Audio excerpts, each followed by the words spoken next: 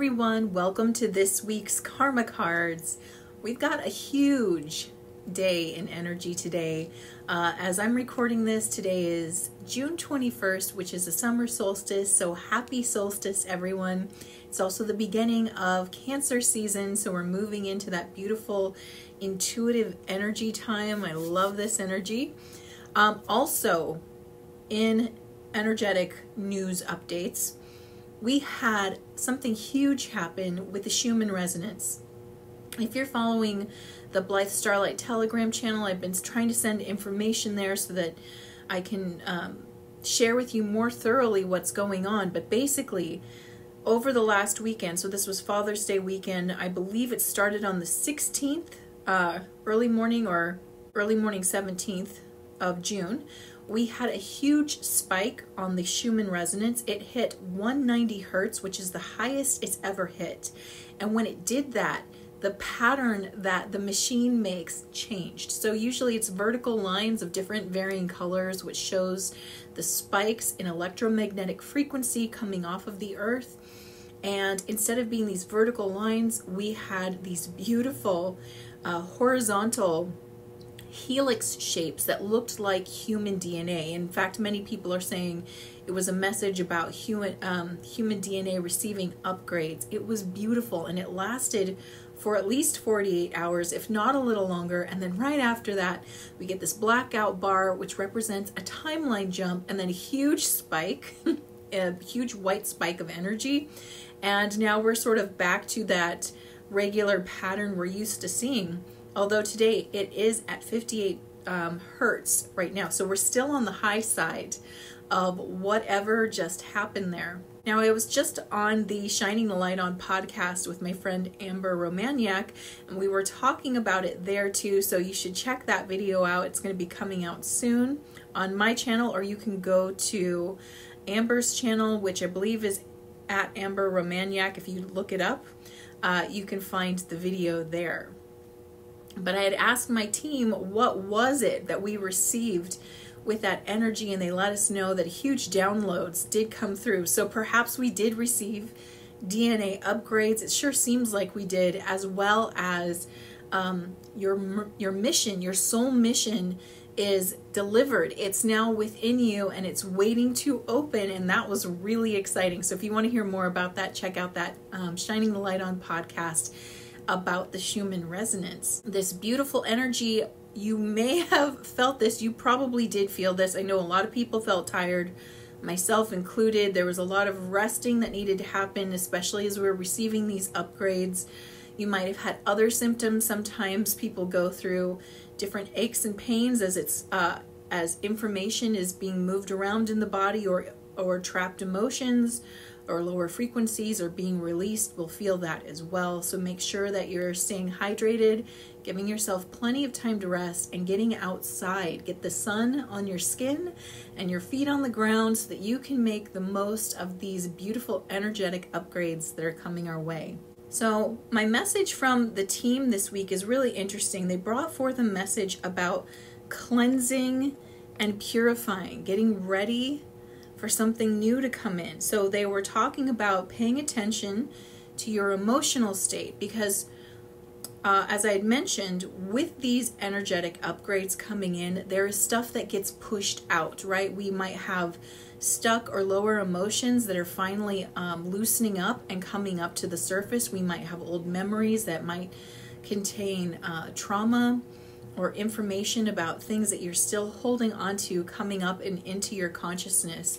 And that can create feelings of overwhelm, of disappointment, of feeling low frequency, or being bogged down.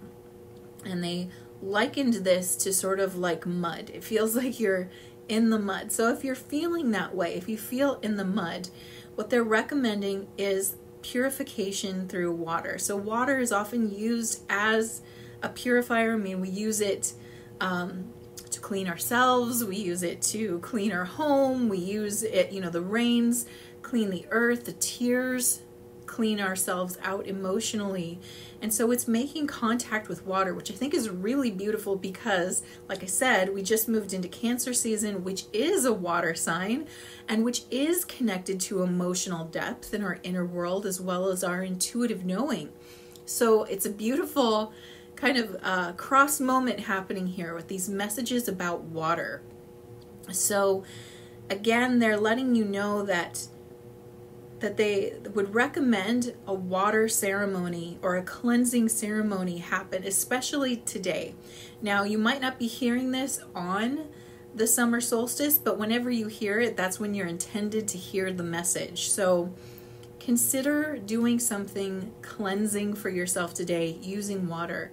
And again, that might be allowing yourself to release heavy emotions through tears. I had a relative, I remember, who told me that tears were a way of poison leaving the body. So crying or allowing yourself to cry, if that's what's called for, is very healing, cathartic, and cleansing to the emotional body. Whereas having a shower or taking a bath is cleansing in that, the physical way. Or even being near water, right? Because when we're near bodies of water like the ocean, when we're near the ocean, if you're lucky enough to have an ocean nearby or an ocean you can go to, the negative ions that come off of the ocean actually help to clean your aura.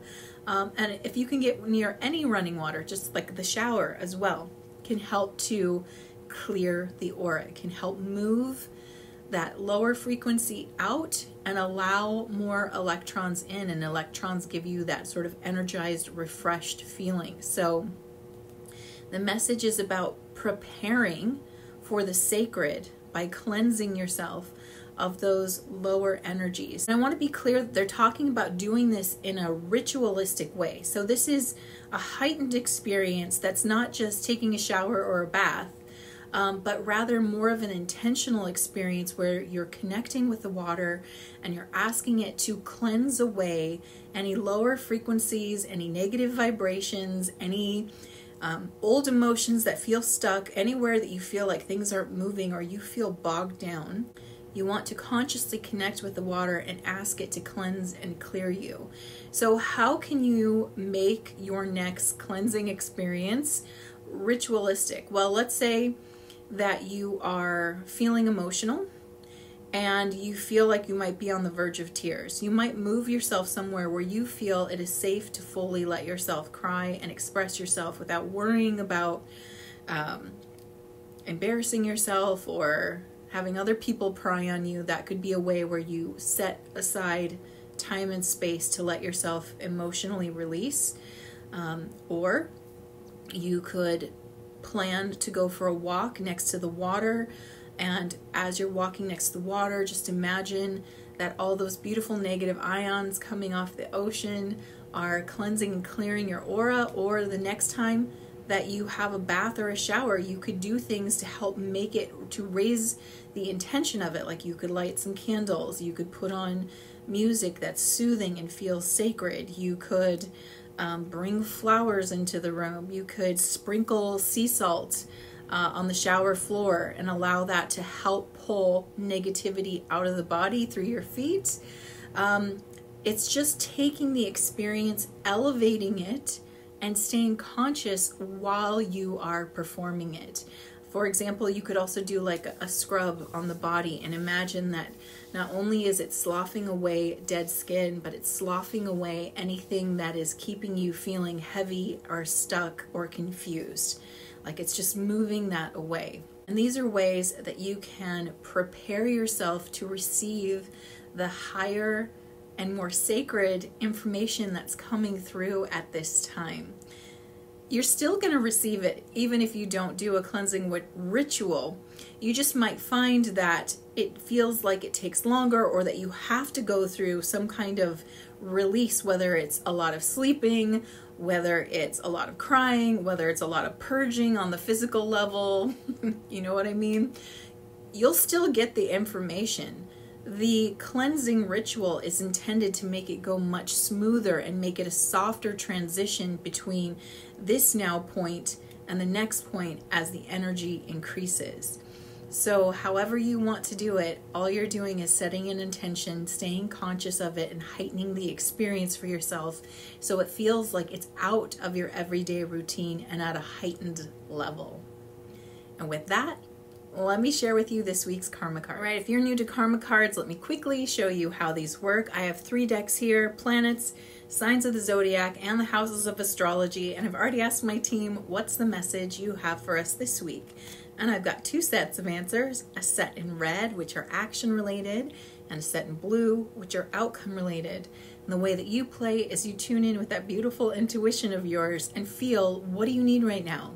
Are you looking for action related guidance? I just saw a bunch of bees. I love that. Bees are very spiritual sign. Okay, sorry. If you want action related guidance, outcome related guidance, and you can always choose both. And while you're choosing, let me tell you the timing for this reading. This reading is for June 21st through the 28th. And the flavor of this reading, we've got Pluto. This is the power purge planet. So it's talking about empowerment and purging, which goes very much with what the team was saying. And the sign of Pisces, which is all about the subconscious mind, your dreams, your idealizations, and the highest version of yourself. In the 8th house of transformation, right? So something's shifting here, and it has to do with personal power. So let's check it out. For those who are choosing action, your spiritual action at this time is to resurrect your dreams as a life or death issue. Man, I feel like we've gotten this one recently. We've definitely gotten it within the last few months. They really want us to focus on the highest timeline. They want you to focus on what's the ideal outcome. What do you dream this is going to be? Make that the priority right now. What do you dream life is going to be? Where do you desire to see it go? It's time to continue to focus on that. Whenever they send me this message, I always remind myself of my higher timeline mantra, which is basically I'm saying, I've decided we are on the highest timeline for the good of all humanity, that we are on the Ascension Paradise timeline, and I don't know how this is happening. I just know it is happening because I've decided it is happening. So if you're interested in that one, you can go to the Modern Mystic Soul podcast. I have a whole meditation around that helps you dig into the vision you're holding for the future, not just for yourself, but the vision you hold for the future of humanity. So check out that podcast if you want some inspiration about how to tap back into the vision you're holding. And this vision is very much connected to your soul mission, right? It's part of the contract. It's part of why you decided to incarnate on Earth at this time. So spending some time connecting to that, even if you're not sure what it is yet, just tap in with the intention of feeling that energy. And it's going to help you get more clear on what do you see? Not what are you afraid to see, but what is the vision you hold? Mental action at this time, get to the heart of your idealization of getting and using power. So again, they keep reiterating that they want us to get clearer on our relationship with power. And what does the idealization of power look like? I think that we might tend to hold that more where we feel powerless. Like you might not notice it where you feel in your power because you're already in your power. Where we tend to idealize power is where we feel out of power. So you want to focus on the areas of your life where you feel like I don't have the power here. I can't change that. I can't do anything about that. Then you want to look at what do you fantasize or idealize that would look like if you had power? I would change them. I would change that situation. We want to get clearer on this because it can help us look at whether or not we're holding some of the universal laws. Are we in moral connection with universal laws? Like, for example, the law of free will. So do we believe if we had power in this situation, we could change someone else, change their mind, change their behavior? Because you can't. That's against the law of free will, and power doesn't get used like that. We can persuade people, but does that even feel like it's in alignment with your moral ideals, like the way you would conduct yourself with power. So it's a really good time to get clear on where you feel out of your power and what you believe having power would give you in that situation, and then really assess that belief. And if it's not a belief that's truly in alignment with what you feel is morally all right, then you can know, like, hey, this is a misalignment here. It's actually not even in tune with my values or belief system. So this is a place where I could let this go. I could cleanse this from me, and I could recognize that just being in my power, being able to have my own free will and focus on my own sovereignty, allows me to let other people be free to do the same. Physical action at this time: do or die. Be a part of something overwhelming and use other people's resources. Okay, so the being a part of something overwhelming is recognizing your place in the collective consciousness. You know, this is the information that's often was withheld by magical society type groups, especially those who would go dark and wish to use this information against us. The being a part of something overwhelming and using other people's resources is sort of what they have done, or they definitely are good at utilizing it. And they're telling us the boomerang is here and it is time for us to do the same, but not in the same way, because again, we don't go against free will. Instead, we assert our own free will. And a great example of this is when you see or hear information, especially if it feels like it's something that could affect you directly. For example, my friend Amber, she lives in Canada. They're trying to pass some obnoxious laws that would make getting supplements, vitamins, much harder and much more expensive. And, you know, she has a clean and healthy lifestyle. She uses supplements. They're important to her, to the work she does, and to the clients she helps. And so this information is very upsetting to her. And what I reminded her is that one of the most powerful tools we have is using our awareness that we're part of the collective energy. And by simply stating that you do not consent to this, just stating it out loud, helps to alter the frequency of that intention. Meaning that if you want something to go through, you would use that collective consciousness power, your agreement to it, to help it, to assist it go through. But if you didn't want something to go through, you would put up your non-consent. And what that does is it shifts the intention. The intention in and of itself needs a lot of energy behind it for it to manifest. But if there are enough people that do not wish for that to manifest, it changes what happens to it. So let's say everybody agreed, yes, let's get rid of vitamins, or let's make them expensive, or let's ban them. Let's say everybody agreed upon that, and that energy helps that come to full fruition. But now let's say a lot of people don't agree to it and they reject it, they say no. Then what they might find happens is it tries to manifest and it fails. It falls short of what it intended to do. It falls apart because it doesn't have our collective energy behind it. And the cards are saying right now, you have power right now where you are, no matter how far you think you are from any subject. It doesn't matter if it's health, doesn't matter if it's war, doesn't matter if it's atmosphere, it does not matter. You have a power to sway simply by stating whether or not you agree with an intention to follow through or not. So you can use the power you have right in this moment to assist or to sway or change anything that's being presented to the collective.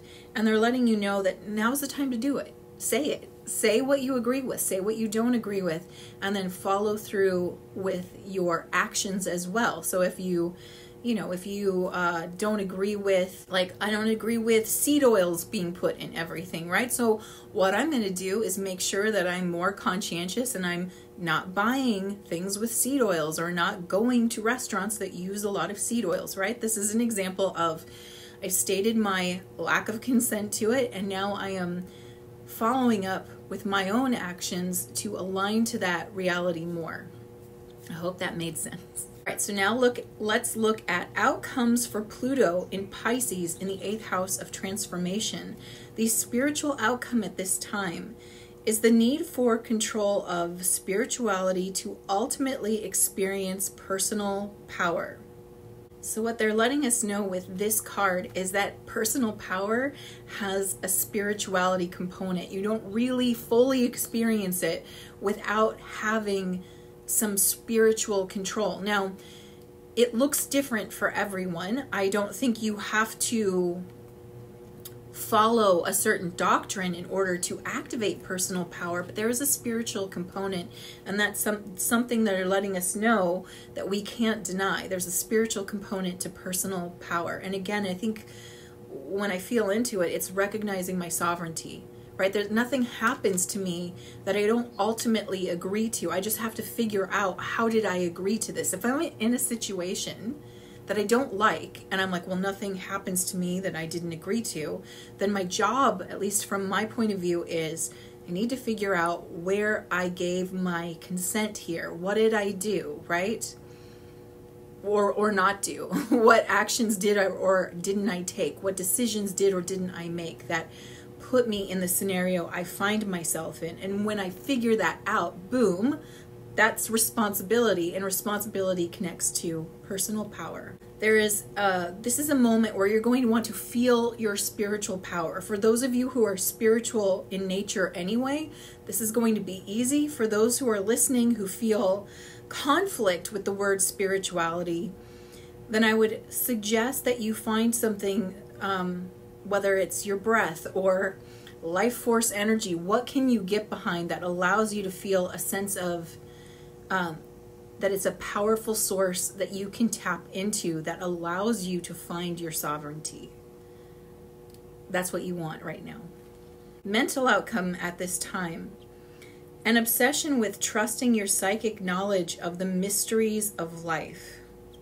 So we're in a period of time where, and I think it has to do with both the Schumann going wild and magical, this portal that opens on the summer solstice, and the fact that we're in a period of time where intuition is highlighted because we're in Cancer season, and that does open up for all of us. So we might find ourselves obsessed with tapping into this energy, right?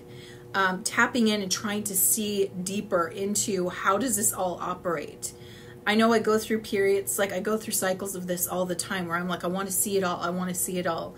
I have to constantly remind myself I'm only going to be shown as much as I can handle and as much as is necessary, because you can overwhelm someone with information. I've done it to myself. I've accidentally done that to other people. You can get too much information. For those of you who love to learn, who love to dig, who are curious, it's like we can never get enough information. And so you might find yourself overthinking or over emphasizing. Like when I said, let's do a purifying ritual or a cleansing ritual, that's really meant to be like, a ritual doesn't happen daily like that. That kind of ritual is something that you're doing intentionally. It's like a ceremony that opens up and starts something.